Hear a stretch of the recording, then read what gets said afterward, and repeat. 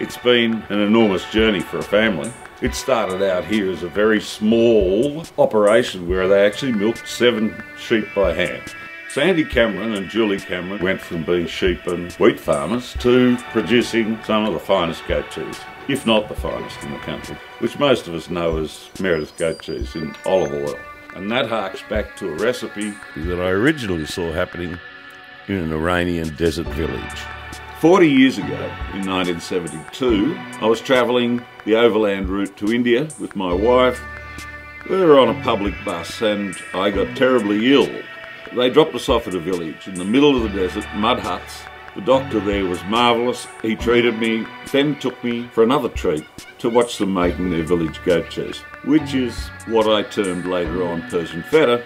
We stick to the same principles that I saw in the process in the desert, but we've mechanised it a little bit. Obviously, the first step in any cheese making exercise is to get good fresh milk. And we're going to head to the dairy, get ourselves a few litres of fresh goat milk, and then I'll walk us through the process of making this cheese the way I learned to make it. The milk's still warm from the animal. We'll add some rennet to it to set it into a sour milk jelly. Now what I've got here is some dried rennet paste. So we're going to add some of that into the milk and then leave it to set gently overnight.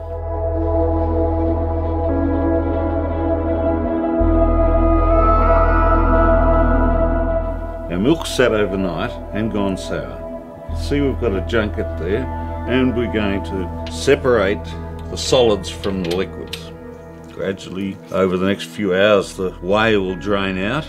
You see, what we're doing here is taking the moisture out, because we know that when we dry things, it keeps for longer.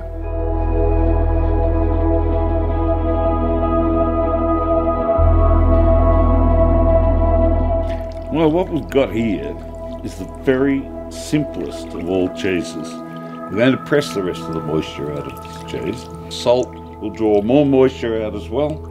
It's the second last step in preserving a cheese.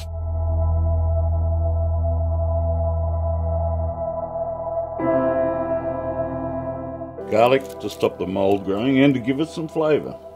This part I like the best. It's the final preservation of our cheese. Olive oil to keep the air off the cheese. 3 weeks and it's ready to go.